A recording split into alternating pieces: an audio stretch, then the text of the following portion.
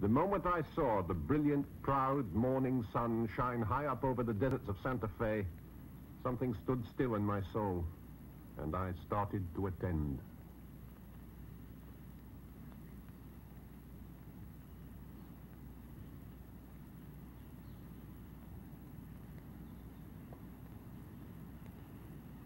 Lawrence wrote that this was the greatest experience from the outside world that I have ever had.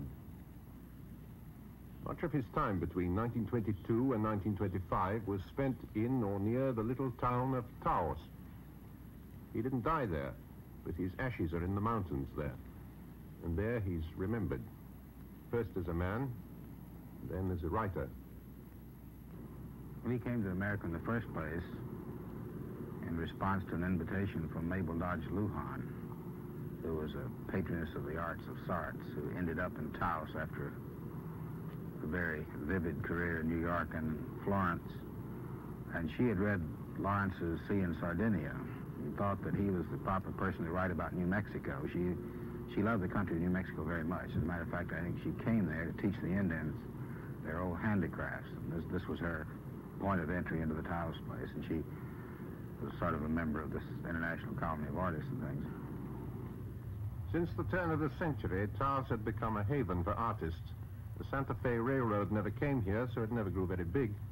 In Lawrence's time, as now, it had a mixed population of Spanish-American farmers, Pueblo Indians, and American artists and art collectors. In 1922, a rich, much-married American woman reigned over this mixed community.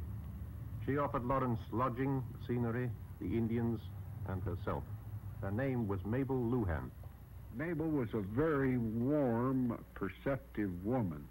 She had gone through the gamut of life in the United States, in the metropolitan center. She had been in all through Europe, and she was fed up with the values of this extroverted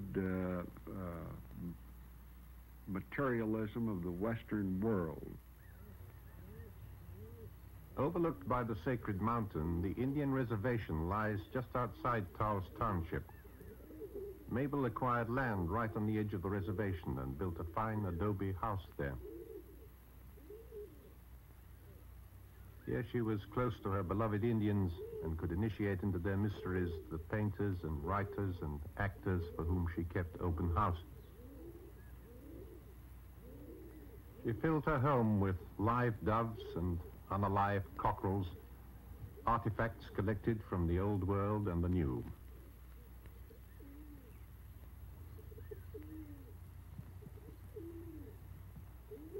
For a while, the Lawrences became part of this Mabeltown collection and endured her patronage.